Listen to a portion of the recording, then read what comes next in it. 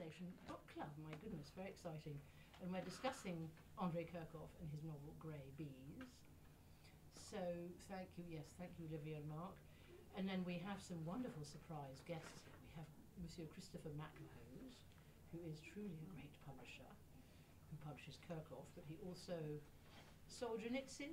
Christopher, was that right? Many moons ago you published Solzhenitsyn, didn't you? Well, and all the other Russians and Ukrainians who is that I'm pronouncing many of them. Many of them. And then we also have Katerina Bielenberg, who also happens to keep bees in Brixton. Is it true? So there might be some, maybe we'll get some more bee insights. And we have Carol Welsh, who was a scepter for many years, and published Mekin and others. So thank you for coming. If you find something that you love, personal thing, this will get you through all sorts of troubles. And what comes across is his fondness. His love of the bees. For the bees. Yeah. And at one point he makes a bed, he puts blankets over the hives of boxes, and he lies on the boxes just feeding the honey. And what wonderful touches, and then that warmth is throughout what he cares about. Yeah, there's some caring about it, Yeah. but also the friendship between the two of them, how it develops, considering they were enemies when the village was thriving and alive. And then they become Care for each other. Yeah. Yeah. So Well, just beautiful, very pointed hero, so actually superb shoes. And he cherished those ones. yeah. And every time.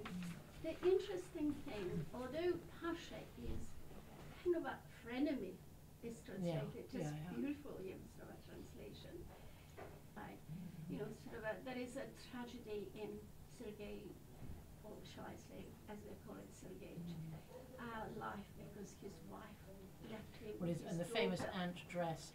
On the bee level, yeah, I meant to ask Andrey whether there was any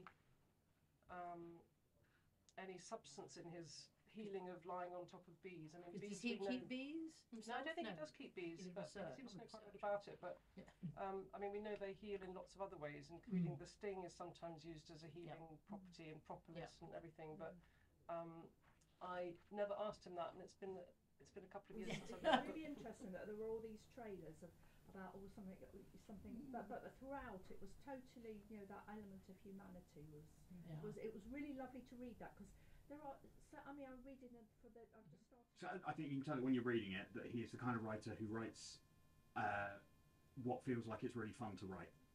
He's enjoying himself. He's always enjoying himself as he's writing, and I think that comes across quite a lot when you're reading it, and also when you're translating it. It's very fun, whimsical stuff to translate. I think it goes back though to what you were saying about him just being a most fantastic observer.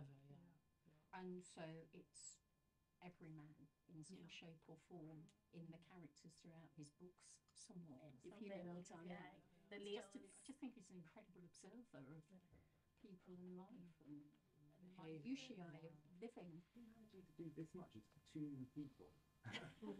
It's true. Nothing else going on, and it's so everything feels grey and cold, and then we move to this like Murakami has like love affair, it's all very surreal. Like that. And lots of borscht. Yeah, but then I think the really amazing thing is like crossing the enemy line into Crimea, and I feel like that's almost like an empathetic step that a novelist can take you on. So it really, because I feel it would be easy to imagine a kind of less of it stayed on one line, one side of the front line, but kind of crossing that line just opens it up so much.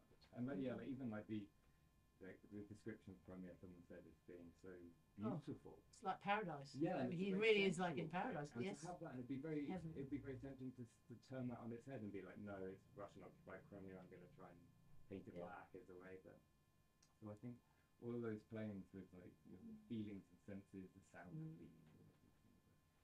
What does this book tell you that you're not getting from newspapers and everything else? You get a very clear picture of what life in what we may loosely call the Donbass area is, which is to say that you have people like these 2 eccentric figures.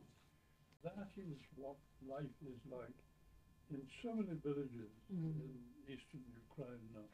It's not just villages which have been demolished. Its whole towns and whole cities have been bombed to shreds by the Russian army since then.